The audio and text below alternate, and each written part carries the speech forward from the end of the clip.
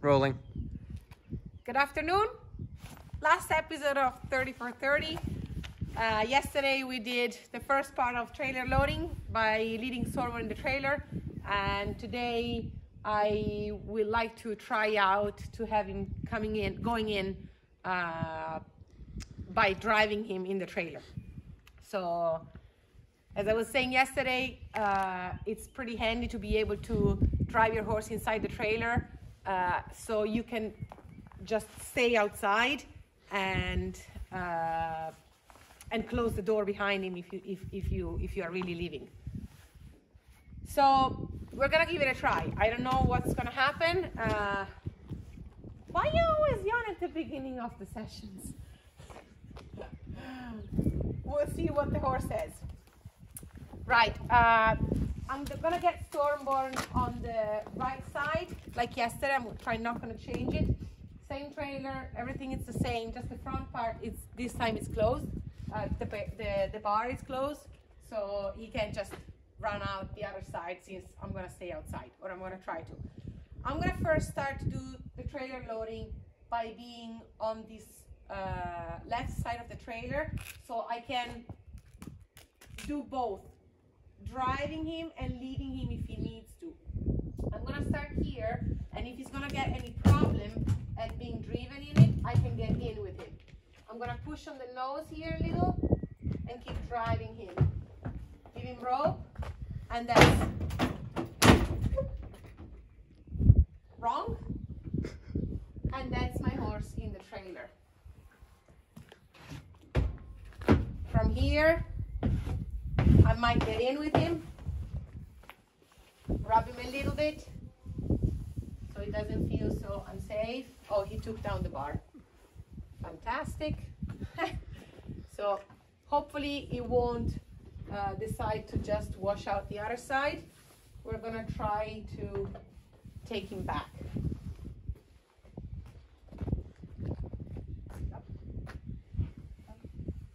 It probably won't happen. He's gonna go probably outside on the other side. Did you latch it? I didn't put the pin in. Let's see if we can get it back. Because with pressure from behind, he's thinking about going forward. So I'm just gonna send him forward. I'm not gonna start any discussion here. I'm gonna come pick him up from the other side, since he's nice and quiet.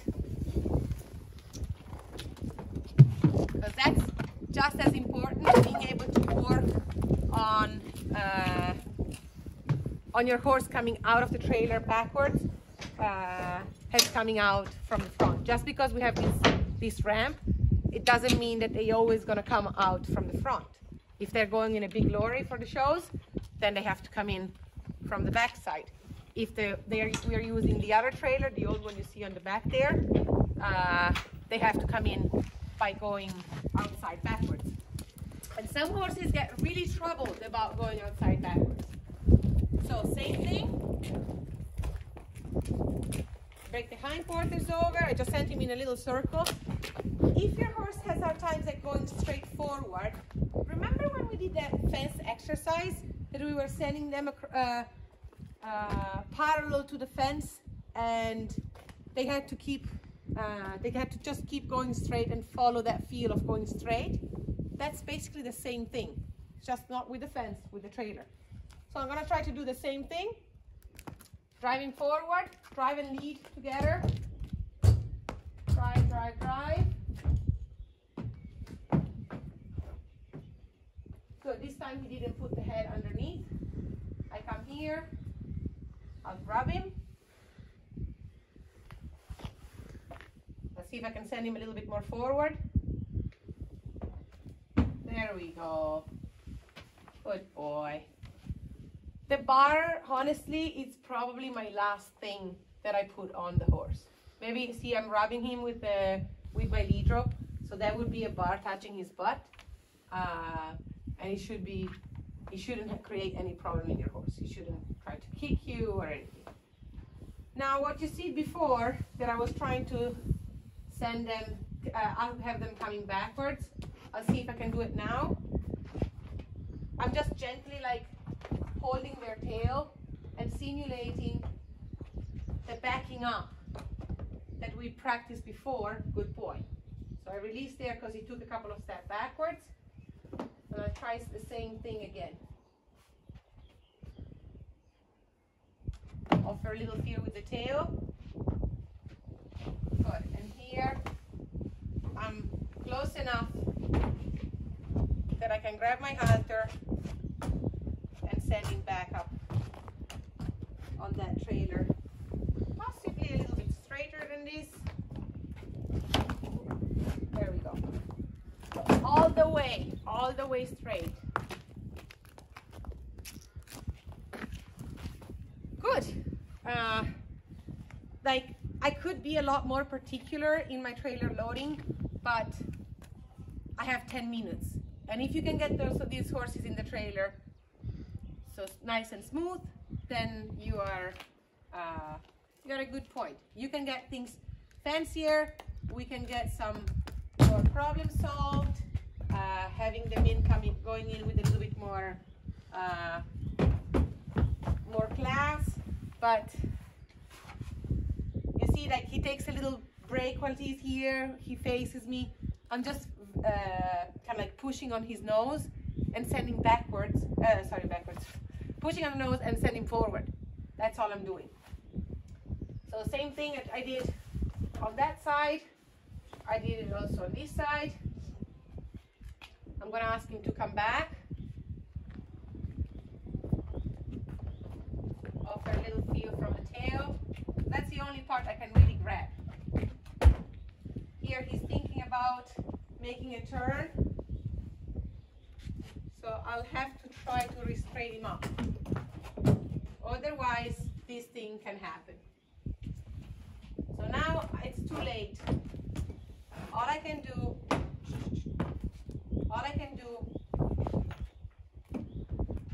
is to keep sending him backwards here. Nice and easy, that they don't get hurt. So we'll try this again. That's also why I was staying more on that side, so I can keep them a little bit straighter.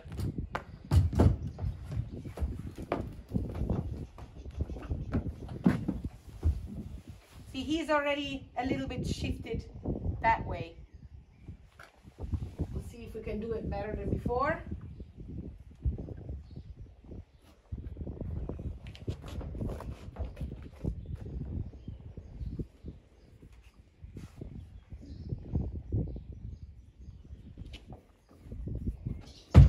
Good boy.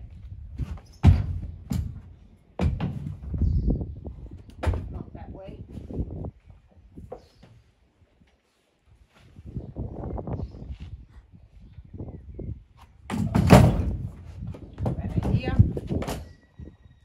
Oh, he went backwards, back on the trailer. Let's see if I can take him forward this way. Take the hindquarters over. Straighten him up a little bit. That's why you're backing up an arc from 2 days ago. It's also pretty handy. So that's definitely going to be one of the things that I have to practice with him. Backing up from the right side where he can go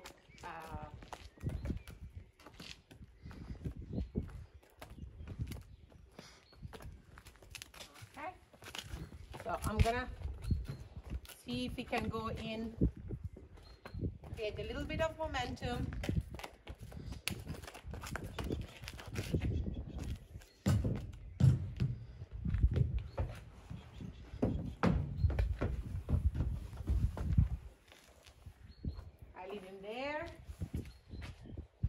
There are other things that I like to practice a little bit more, besides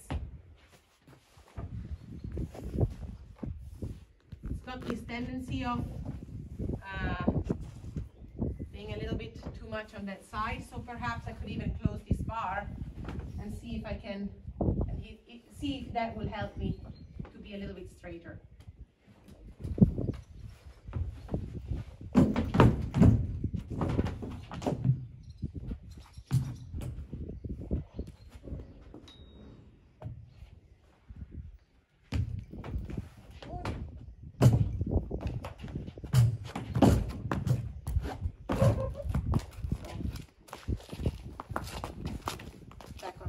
working.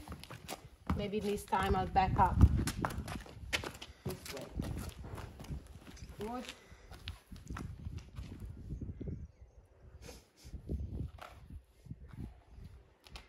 I'll back up a circle to his right.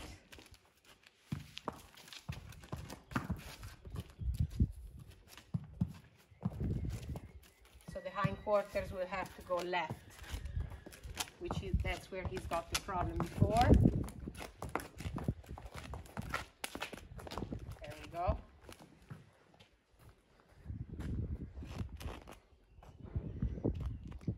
Back up this way.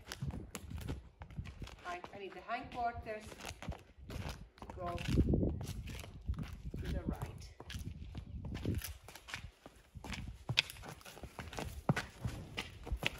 Here it's getting very sticky, that's why I have to get a little firm there. Good boy. I'll try that again.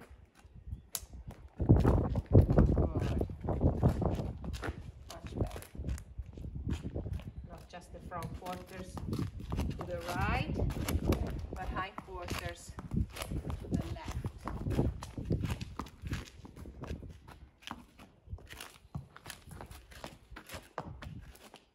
There. Good. Maybe actually the other day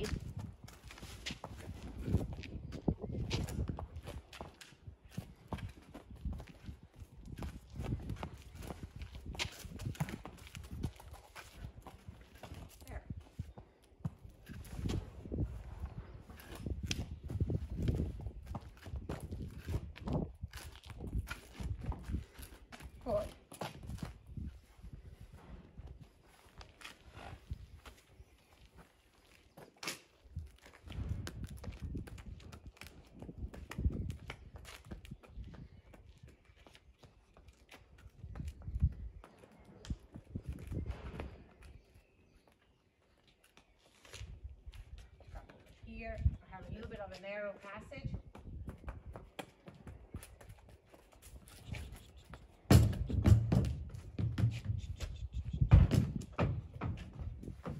There we go. And we are basically getting our horse to get in more and more in a confident way. He's getting more and more confident getting into that trailer. And hopefully within half an hour or so he'll be really good. So maybe we take a little break here. I keep working on it, and then we'll finish up the video, if that's okay. For the last 10 minutes on getting in and out, basically, and he improved some.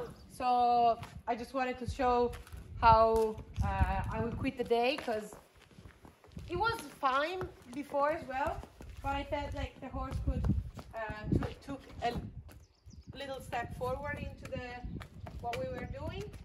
So I just want to have to bring the hindquarters over this way, turn him over, turn around, and my horse goes in. How far in is he? Not much. So I drive him some. Good. I'm just using a tiny little flag, not something that really intimidates them or anything. From here, if you like, where is my butt bar? If you like, from here, you can finish up by putting your butt bar in, turn it close. You have your lead rope here, you can put it on their back, up like that, and then your horse is basically in.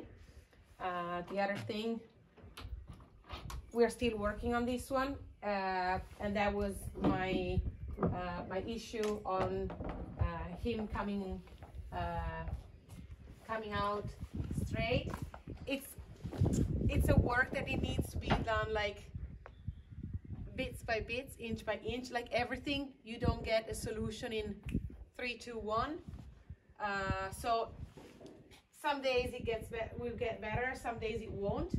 I noticed that it could be also, it's also my fault because I have the lead rope on his right side, and then of course creates flexion in him to his right, which encourages the hindquarters to go left.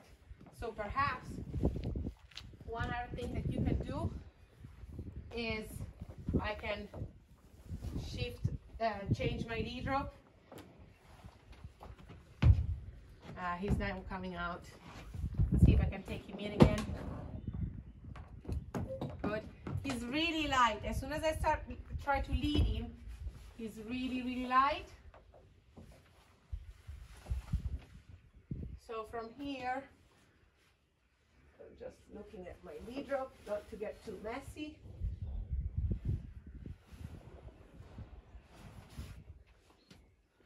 Good. And you can do the practice basically this way and see. Good boy. I offer with the tail first, and my lead rope will come after.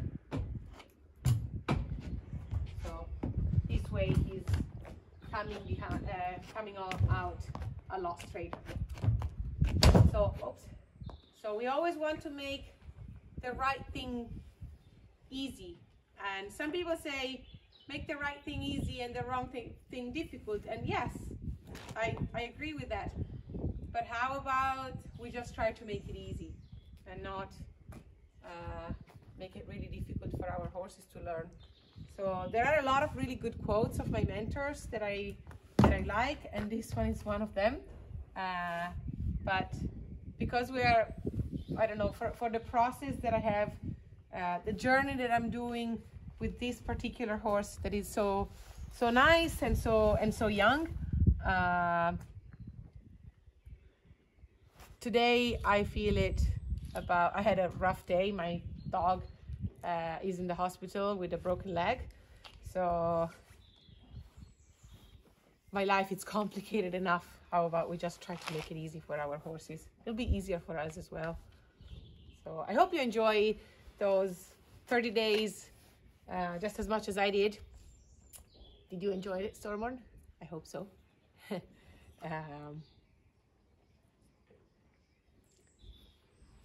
For questions, of course, I'm there. For chatting, even more.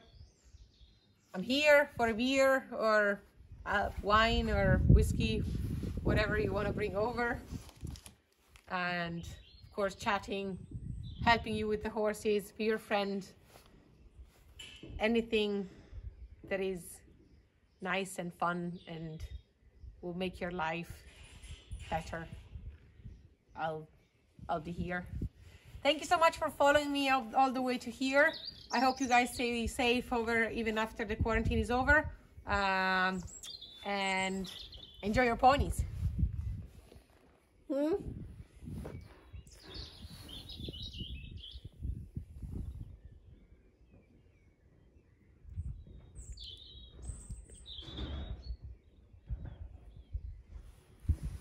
Good boy.